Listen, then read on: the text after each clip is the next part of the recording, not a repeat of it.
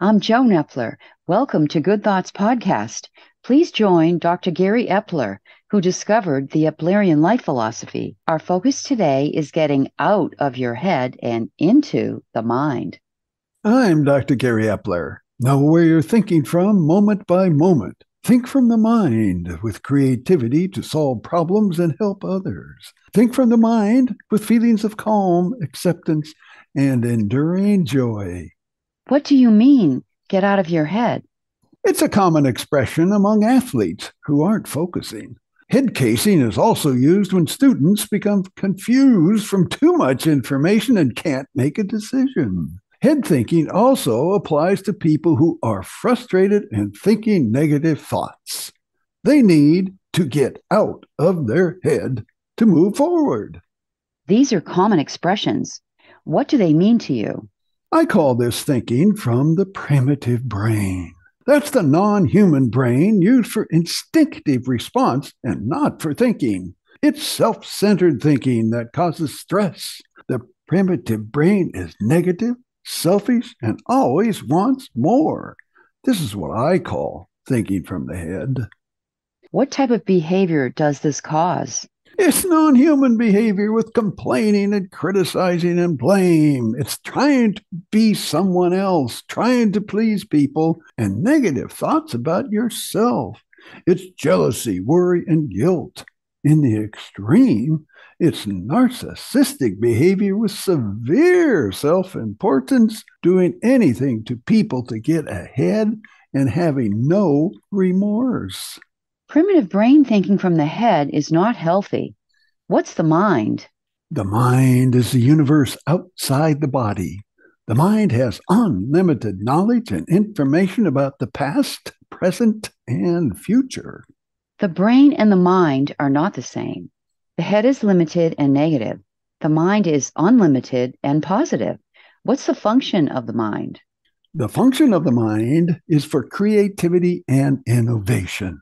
Creativity to solve problems to help others, and innovation to develop new products, new services, and new companies to improve the world.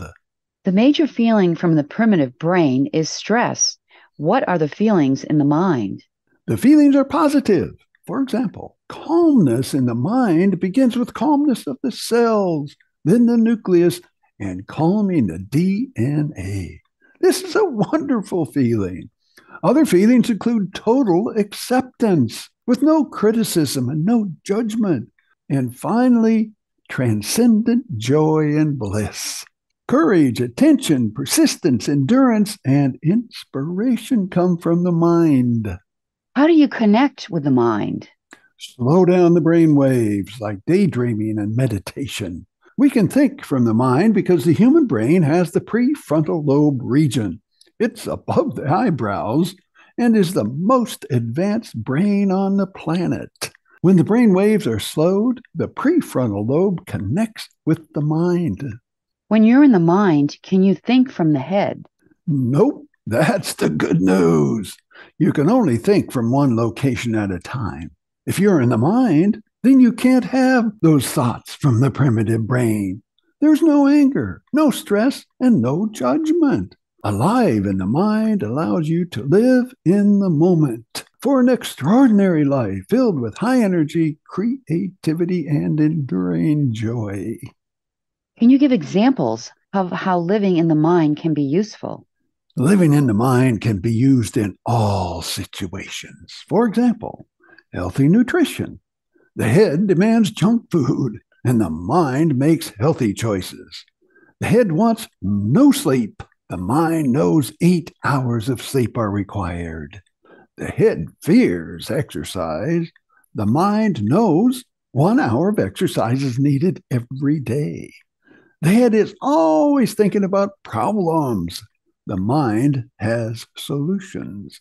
The head does this circular negative thinking and self-pity. The mind is positive and creative to help others. The head has self-critical thoughts. The mind has courage and inspiration. Think from the mind for calm and creativity to help others. Do you have any closing comments? Get out of your head and into the mind. The mind is the universe filled with unlimited information and knowledge. Slow the brain waves down and live in the mind, quieting all negative thoughts from the primitive brain. Live in the mind with creativity to solve problems and help others. Courage to be your authentic self and inspiration to improve the world. This is Joan Epler and Dr. Gary Epler closing this Good Thoughts podcast. Best wishes for good health and a great day.